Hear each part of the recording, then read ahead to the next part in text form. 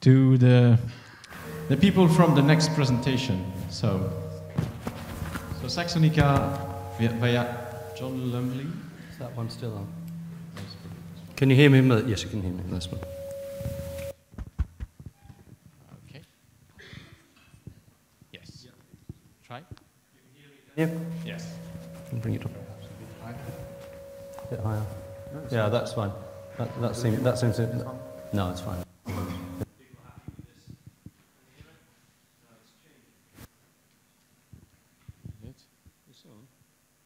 Maybe. It was possible to hear you.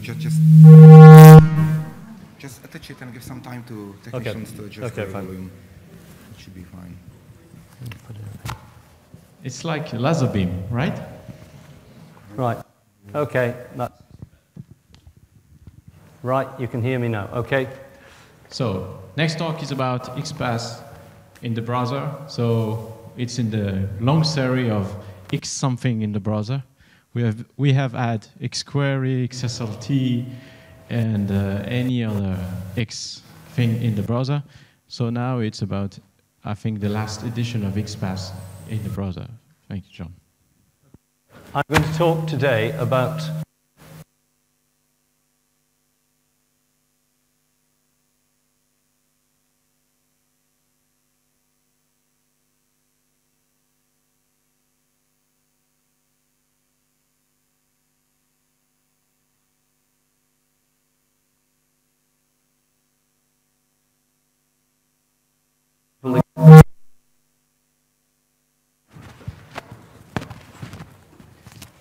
That's not my fault. All right, that sounds a bit better. Okay. A simple execution plan for an XPath need to do. During your talking. Okay.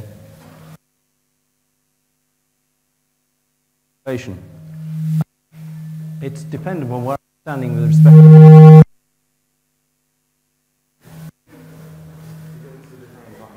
You want to use different mic? Okay. Sorry about this. Right, let's switch. Just got to go over my ideas. Okay.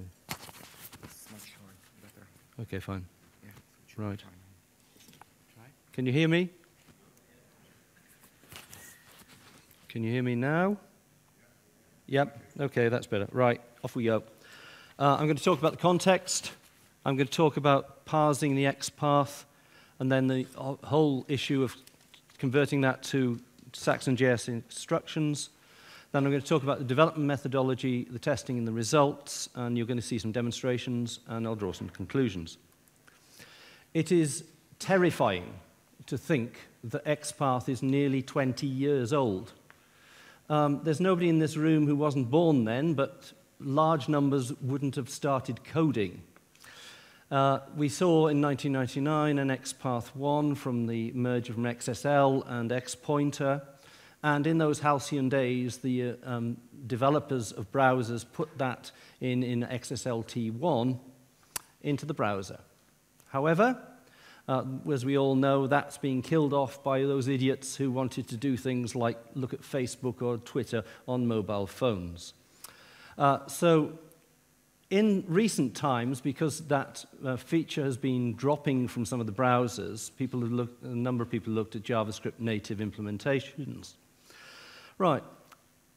The XPath, the X family that was going to end up in the client, fled that habitat to the much more gemütlich lands of server-side, and we then carried on working over the next 8 years and 8 years on increasing the standards to get to an XSLT to an XQuery level with XPath 2.0 in 2007. And again, people have done some JavaScript native work on that.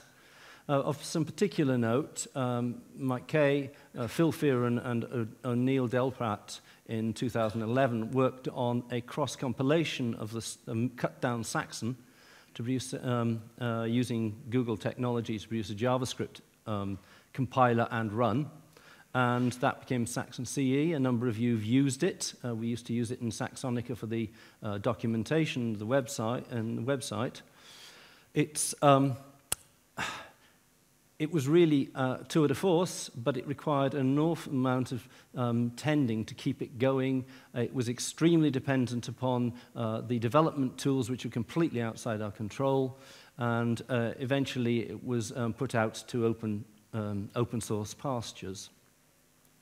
At the same time, we moved on into XPath 3, and that's and Mike will tell you more about all that situation tomorrow. And last year, or around last Christmas, he started working on some stuff which then Debbie Lockett's been working on him with, which we call Saxon.js.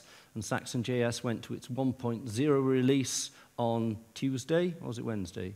Tuesday it was. And that takes a different approach. It does a server-side, or effectively server-side, compile of an XSLT in Saxon, using Saxon EE, and then it has a JavaScript client-based, or JavaScript execution engine that runs in the client, and that basically, that's the thing we're based on, this work's based on.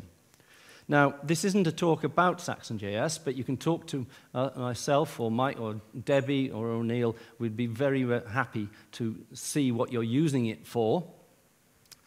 But you need to know something about how it works.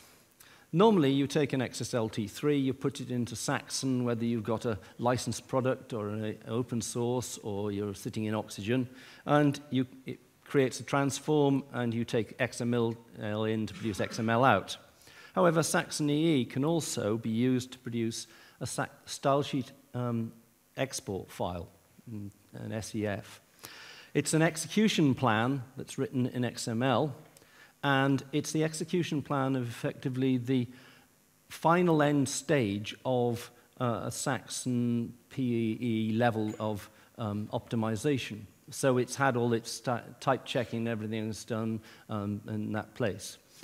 And then you can take a browser and you can take a web page which which loads in a thing called Saxon.js, which is JavaScript, about 220 kilobytes minimized. And you can then execute Saxon.js.transform with a number of arguments, one of which points to that stylesheet export file. And it then effectively interprets the instructions that it finds, which includes things like templates and sets of templates, sequence generators, all sorts of things. And then you get, effectively XSLT3 in the browser. And it actually has the same interactive features that were if it were developed originally for Saxon CE. So you have interactive Saxon 3. At very high levels of conformance indeed. There are some things it doesn't do, and I'll explain that in a second. Oh, and one thing I really should emphasize. Saxon.js is an execution engine for SEF instructions, and it does nothing else. So you're on your own, and that becomes important. Let's have a look a little bit of what the stylesheet export file looks like. This is effectively a tiny little bit of XPath. It's actually a repeater watch. It goes bong for every hour and ding for every quarter. And it's written as a set of a let with 3 variables defined.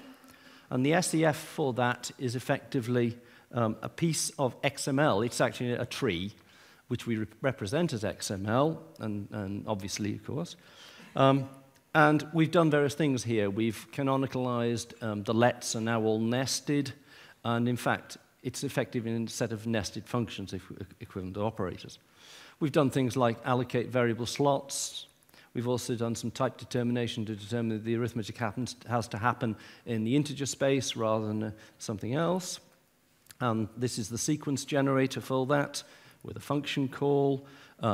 An if statement has been canonicalized into a choose, so we only have one choose in there. And we've done some other stuff on type-inferred casting. Now, the features of Saxon.js is it handles a very large amount of XSLT3, and it certainly handles the new XDM types of map and array and JSON, and a large portion of the population of the 3.1 functions and operator set. In fact, surprisingly, you find, oh, actually it does that one. Okay. But it does have its limitations. It doesn't do streaming. Life's complicated enough as it is. And anybody wants to try doing streaming in the browser, you're welcome to it. It doesn't do packaging because, in one sense, packaging is a compile time operation, and you can use Saxon.js to package the pieces together. And in fact, the style sheet export file was originally developed and is used as the means for link editing packages together in Saxon space. It doesn't have an accumulators. And for the particular purposes of this talk, it doesn't or didn't implement the XSL evaluate instruction, because let me emphasize again, in Saxon.js, there is no XPath compiler, and there's no XPath parser even. Okay. But, this is not a limitation, but it's an absolute requirement. Saxon.js is small and fast because it requires the execution plan to be very correct. It is not going to check function argumentarities or their types. It is not going to it's not going to do the same for almost all operators. It is assuming that things like when there's a cast required for most things, a cast instruction has been generated to the appropriate piece, or a dynamic type check instruction has been put in place. And if you don't have that, it will run wrong. And the worst thing that Saxonica can never have is something that runs wrong. It's far worse than running slow. Okay, so what I'm trying to do is to take a main process where I've got an XPath expression. I'm going to parse it and reduce it to a minimal XPath tree. I'm then going to take that minimal XPath tree and add some static context, namespace bindings, parameters that are already loaded, effective, or available, and compile it into a style sheet export file. I'm doing this in the browser. It isn't actually a file in this particular case. It's just an in-memory data structure, actually a DOM tree at the moment. And then we pass that one with some dynamic context, what the context item is, and the actual bindings of the variable values put in the appropriate slots. And we get some results out. In this case, we get a result sequence. Now, this piece here is Saxon.js, and that's fine. It just works as it normally does. This part up here, is Saxon.js XPath. It's 166 kilobytes minimized, which means there's the same sort of order of size as Saxon.js itself. It's actually dynamically loaded. If you ask for any of the evaluation things, the first time it will actually pull it in from the library from where the Saxon.js came from. So it doesn't cause you anything if you're not going to use it, and it only loads up once. And that's what I'm talking about here. Right. In Saxon, normally, the XPath parser is actually built in. It's a specific one that's been written. It actually does certain forms of change as that goes on. In this particular case, we could have rewritten, but we actually chose to use the EBNF and Gunter Rademacher's excellent parser generator, which we use quite a lot, to produce a parse JavaScript, which uses a number of callbacks in terms of starting and ending terminals and things like that. And we use those at the moment to generate an XML parse tree of all the productions of this particular piece. And of course, if it doesn't meet the grammar, it'll error out, and we'll have an error in this particular case. The problem is that these trees are very deep, and this is something that Steve Pemberton's talked about in Invisible XML, and he may talk about tomorrow again, I think. But only a fraction of this is really of semantic importance. So what we do is reduce the tree. We basically take this tree and bring it down to here. This tree is probably more than 27 levels deep, actually. And the sort of things we do is we take tokens that effectively are parameters of an operation, like the star says it's a multiply rather than a divide, thrown into attributes. We do the important one of single child reduction. If you've got an element which only has one child, the default case is to punch through and just keep on reducing below you. We remove redundant tokens. And we also do canonical nesting. So that let, for example, would be a single let with 3 let bindings. We actually take it so it's a binary tree of nested lets, which means the next stages are all dealing with canonical forms. They never have to check. They always know that they've got a binary pair to deal with, or whatever it happens to be. Now we've got this tree, we get to the hard work, which is to generate the execution plan. We have some term with 2 operands. And we have some static context. What are the bindings on variables? What are the namespace prefixes that are appropriate? And the big thing is a clash between the argument types that come up from underneath and the required type that comes from below. And if we take, for example, this case, suppose this operation here was salary minus 1,000. Well, salary in XPath is actually a node element lookup short form, and the right-hand side is an integer. But the operator is effectively an arithmetic one working in the integer space. Actually, it assumes numeric. Okay. So what happens here is that implicitly you have to put an atomization operation in. In fact, it's a little bit more than that. You actually have to do a cardinality check and everything else dynamically on. And that's got to be done. Similarly, we've got things where the context type is important as to whether or not there's an error that's coming on here. And some operations, like the for each, the left-hand tree builds pieces of type which go down the right, become the context tree for the right-hand side. So in that particular case, we might have some rather more complex piece here. Or in fact, we might find that actually there's an error. And then once we've done that, we've got effectively that instruction tree. It has its type, and recursively it just goes on. Now, what I've done, I wrote this it's about the whole thing is about 6,000 lines of JavaScript. This part's about 3,500. It's actually 22 major classes of different pieces. I could have possibly done it as objects things, but I think I learned a lot more doing it this particular way. Now, and this is an example of it. This is where we're basically taking the range expression and making a to instruction.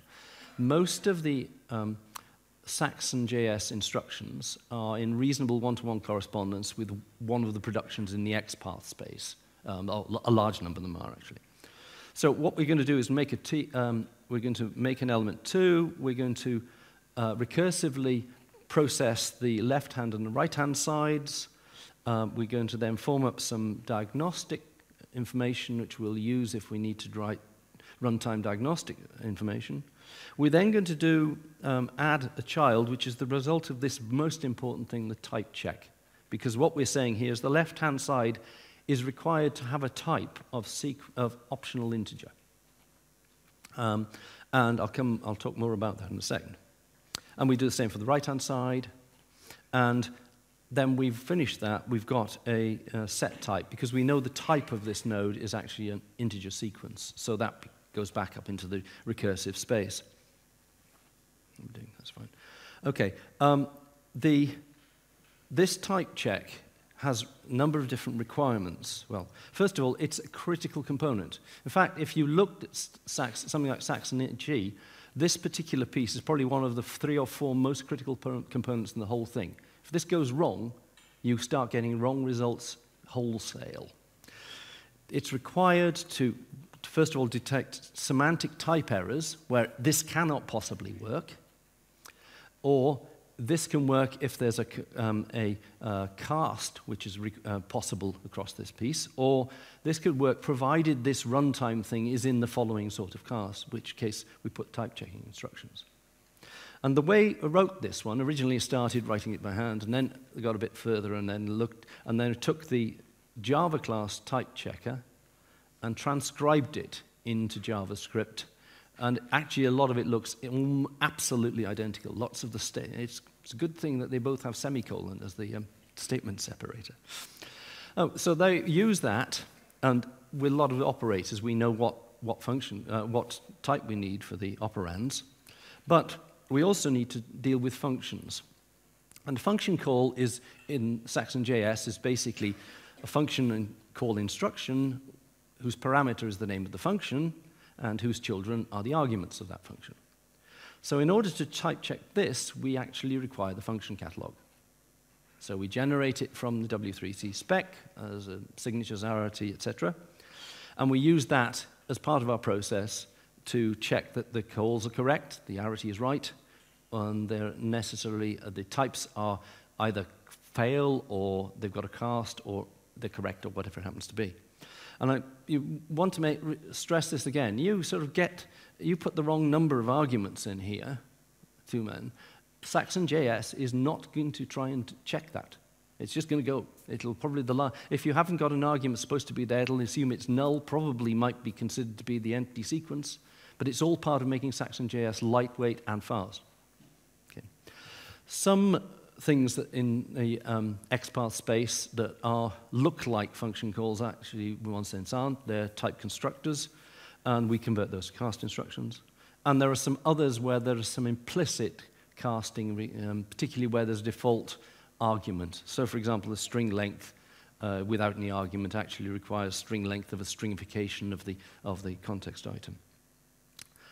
Variables, very similar system. They're either invocation parameters for the expression, or they're the subject of a let. We add them to the static context definition. We allocate slots for them. We infer their type by looking at their generator tree. And then their scope is the normal scope, and the tree scope, it all works quite nicely. And they interpolate through varref, and we can do type and slot reference from there. Now, how do you develop such stuff?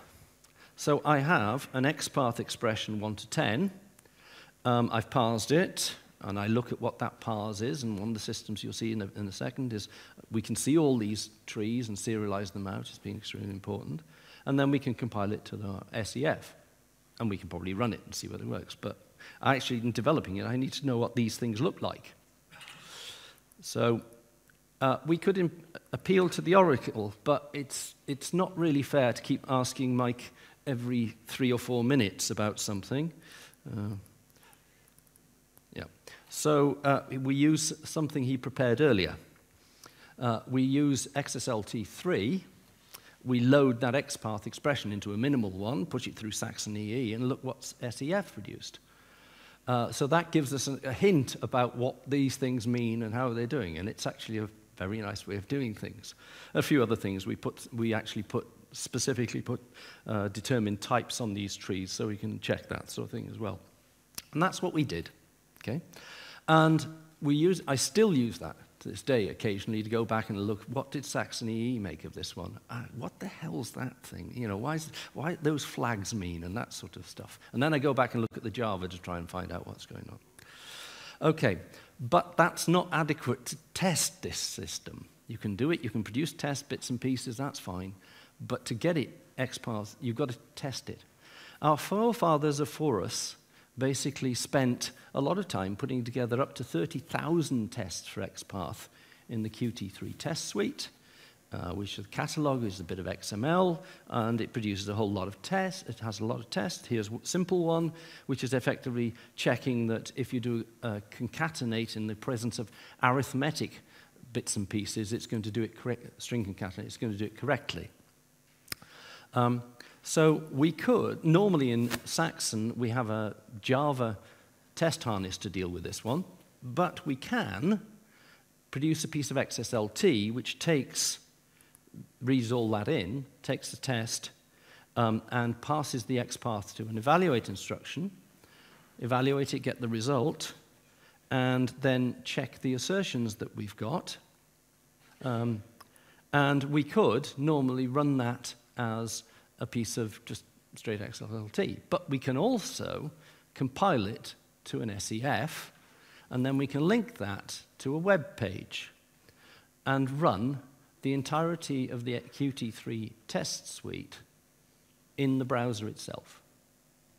Okay? And that's what we've done. And there are classes that we don't deal with, there are features that we don't support and that sort of stuff. There are about 18,500 we actually run. And for Chrome, we can do that. We get currently there's about 115 failures. There are 173 that fail but get the wrong error. And it takes about just under 3 minutes on this laptop, which is pretty good performance, actually. comparison with what we do when we just run under normal Java operations. So I'm going to show you what that looks like. This is it. Okay, here's Chrome. I'm going to load up my, I'm just running it off a local server. This is at the top, is some examples. Here's a case where we've got, let me make the thing a bit bigger. Okay, this is a piece where we've had an XPath, and that was the result of evaluating it. This is another example where I've got the XPath age plus 22, and this is what I compiled it to in terms of the instructions, and we checked that against what Saxon would do. But let me go back. Oh, I don't want to go that way. Okay. So now we have effectively read in all the Qt3 tests. It's already been done now. We've got some accepted features, but we've got a whole string of categories. So I'm going to choose the mathematics categories. It's now loaded in. There are 149 tests in a number of categories there. Math, cause, sign, that sort of thing. So I'm going to select them all, and I'm going to say go. And it's now finished and run them all.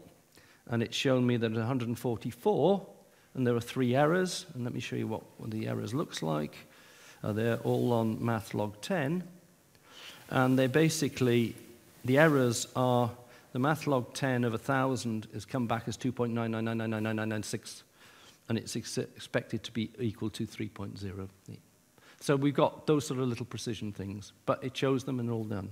And just to give you an idea that it does work reasonably well, I'm going to clear this down. Okay, for time, I think. I'm going to load up the operator set. Right, we've got 4,000 tests here, and it takes about 30 seconds. And this has become really quite important. It's the one way I test the compiler that I'm doing, but it's also actually the only way we've probably got of really finding out inside the fully in the browser situation, some of the real corner cases on Saxon.js runtime itself. We found things that were different on different browsers, which we weren't showing up on the Nashorn tests. So we've now finished these. That took what, like 30 seconds? 25, fine. So it's we got 4 errors. One error that I'll show you one down here. Where are we? Here we are. There we are. Name equals, and it basically said that the name Q name equals to any URI failed, and it was expecting an error case. This is a case where my type checking hasn't worked properly. I'm allowing it to try and do a comparison that it shouldn't be allowed to do. That's it. Right. Now let's go back. Okay. So that's the testing there. However, and if we go on, all I did was load up the browser, and that was Chrome. I actually normally work in Firefox. So if I want to try it in a different browser, I just literally fire it up with a different browser. And we can do it on all 6. I haven't tried Vivaldi yet, but okay.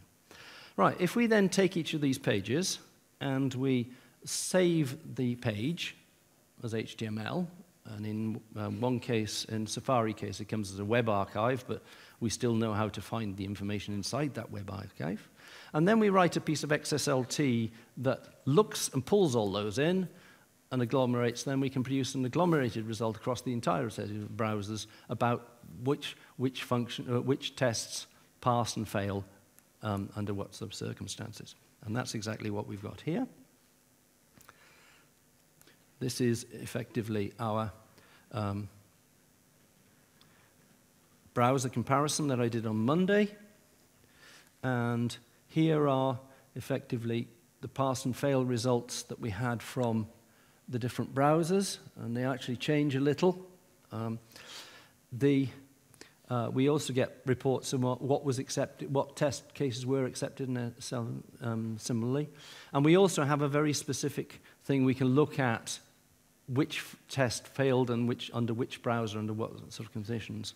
And it's really fascinating. There are, of these 18,000 tests or so, there are only 104 that every browser failed, and about another 100 that some of the browsers failed on.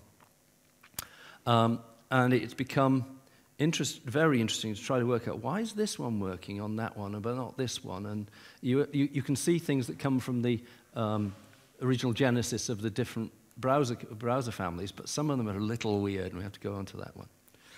But I should say, a lot of these errors are right at the extremes of some of the XPath or cases. Right. Okay. Now, what I've been talking about so far has all been concerned with XPath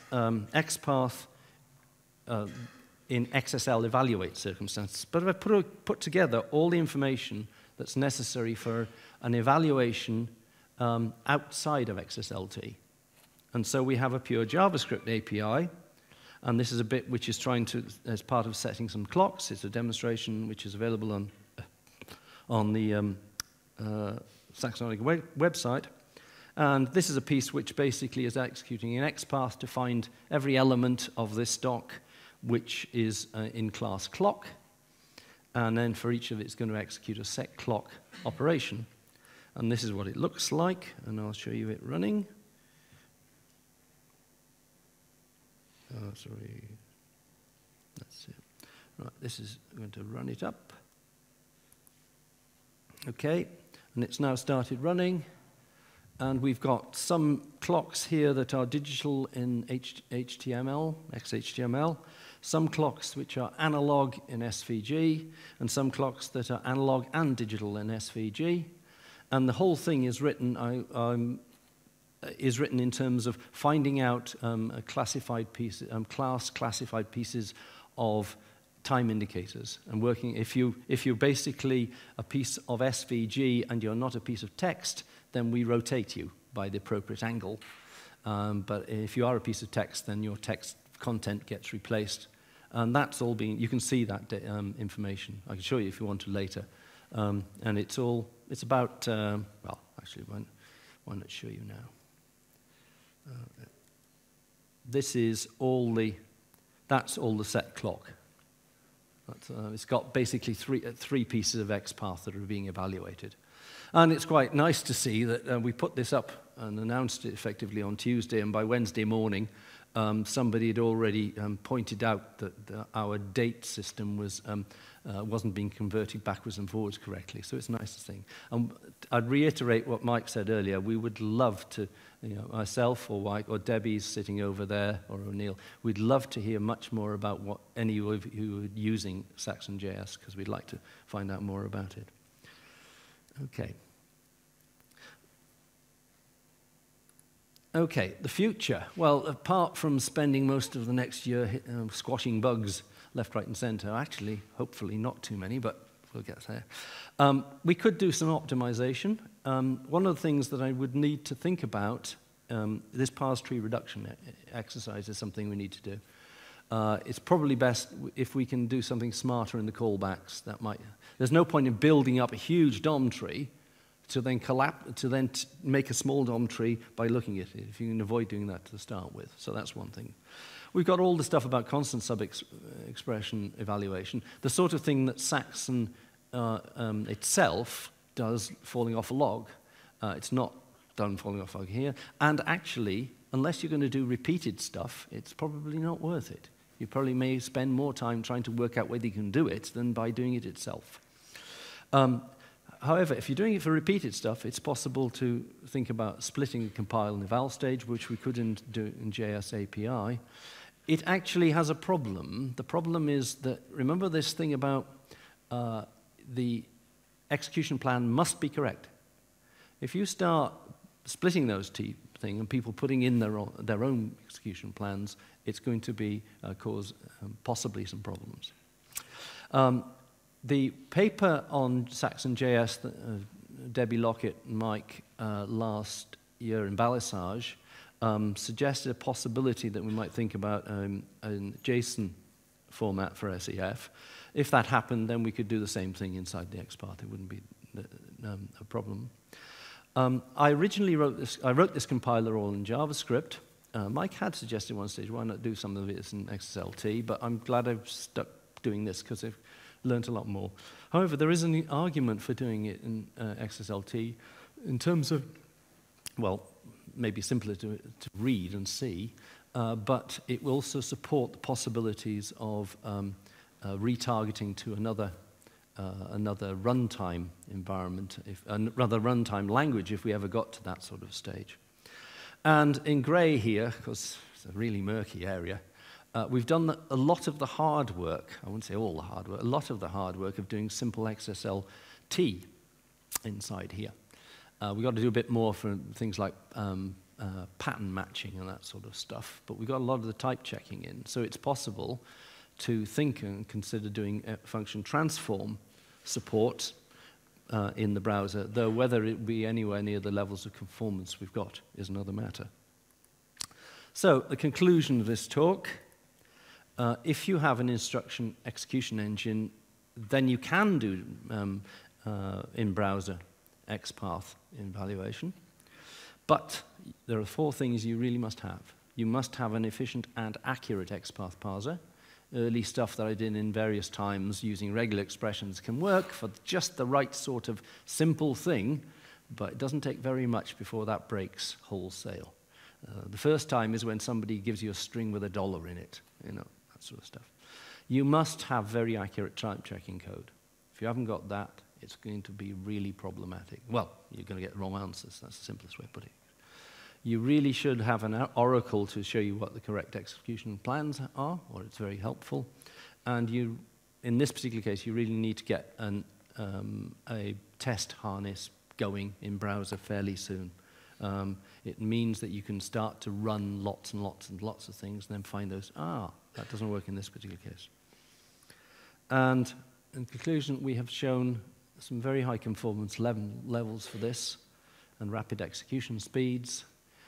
It's available on our website. You can try it out, and you can probably submit bug reports to us, but we're not going to do anything on them until next week. Thank you.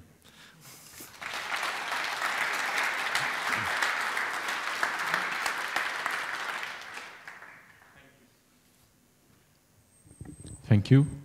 Very interesting presentation. So I hope we have a few questions. I saw some remarks during the presentation on Twitter. So could you just sketch why there are the differences between the different browsers in the number of successes and failures? Yeah, originally things they had different. Some of the reasons that we've fixed so far. A good example is file not found, parse error on an XML when you're reading a document. Okay, they all have different ways of doing it. They all have different results. So you actually then have to make sure your code can look at which different ways you want. You know, some of them will actually throw an error, okay, which is really what you want. Others will helpfully return you a piece of XML which tells you where it was. So you now have to go and look to find out, is it one of those pieces? In which case my document. It's that sort of little bit and piece that we have to deal with. And we'll start tracking them down a little bit more. There's one that fascinates me is why there are 2 of them have 20. All right, there's a set of errors which are tests which work with XS float. Or why anybody would want to use XS float these days, I have no idea, but never mind. And the XS in our system, the float, is shifted into Java double. So you get tests which are more precise than they should be. And we get failures, and we don't consider those to be proper failures. They're just precision errors. Unfortunately, 4 of them have 49 of these failures, and 2 of them, but not the same family, Safari and one of the other, have 21. And I've still got to go and look at that in more detail. So the answer is we'll nail these down a little bit closer. Okay. Any other question? Okay. I think you answered one question I had in the beginning was why you didn't do it in XSLT, but you answered it in the end. Would you, yeah, it's the XSLT actually will not be as fast. Yeah. Because what you're going to do is you're going to produce a style sheet export file of the XSLT that you are then going to run interpreted in order to interpret one tree and make another tree, which is going to be an SEF that's going to be put in there. And so you can picture the sort of picture in your head. Probably, I suspect, it'll be about maybe a factor of 3 or 4 slower. That would be an off the top of my head in terms of that thing. As far as the speed is concerned, you've seen how long those tests took. It looks like each of those tests on this machine takes of the order of between 2 and 5 milliseconds. That sort of order. So for normal interactive type stuff, you're probably all right. If you're going to be in very tight loop type animation situations, then that's a different matter. But even in that particular case, that's a particular case where you're not likely to be dealing with you're likely to be dealing with the same XPath being repeatedly used. So you could actually think about compile once and run many times. I have a last question. If there is no question. There's one. Oh, there is one. Okay. Well, I may be wrong, but it seems to me that you are very close to doing an X-forms evaluation. Am I right? Because it would be interesting. It's possible. I mean, it's not something... I touched X-forms in some work about... where are we now? About 8 or 9 years ago, but I haven't touched it since. So it's something... If anybody's interested in discussing that and looking at it, then get in contact. And if they've got... You know, what we'd like, the sort of thing that we love is to see a small test case that would allow us to look at something like that. Thank you. Last question. Why don't you test Node.js? Node.js? Because I stay in the browser. That's Debbie's... okay. Thank you. Thank you very much.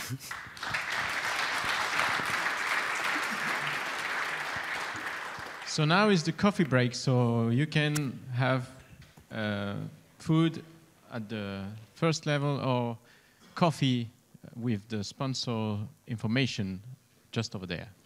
So see you in a few minutes.